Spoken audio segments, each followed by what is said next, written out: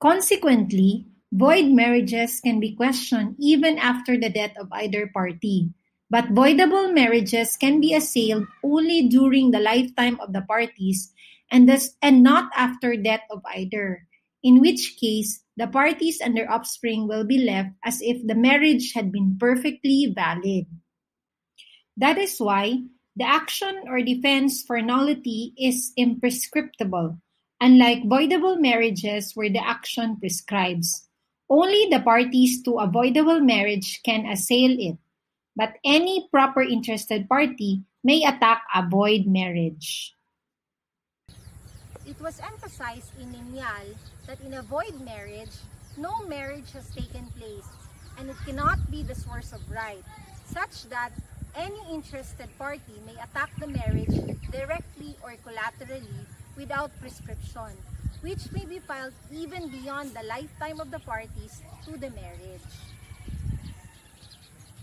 The child to a common law union, whose successional rights would be prejudiced by her father's marriage to another, may impugn the existence of such marriage even after the death of her father. The said marriage may be questioned directly by filing an action attacking the validity thereof, or collaterally by raising it as an issue in a proceeding for the settlement of the estate of the deceased spouse, such as in the case at bar.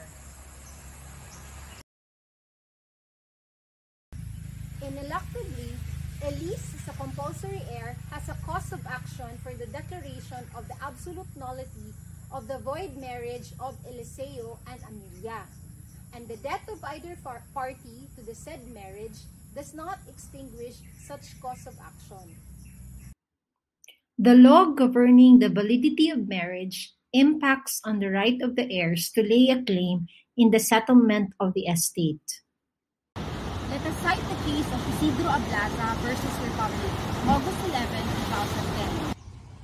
Whether a person may bring an action for the declaration of the absolute nullity of the marriage of his deceased brother, solemnized under the regime of the old civil code, is the legal issue to be determined in Ablaza versus Republic. In the appeal brought by the petitioner, whose action for the purpose has been dismissed by the lower courts, on the ground that he, not being a party in the assailed marriage, had no right to bring the action.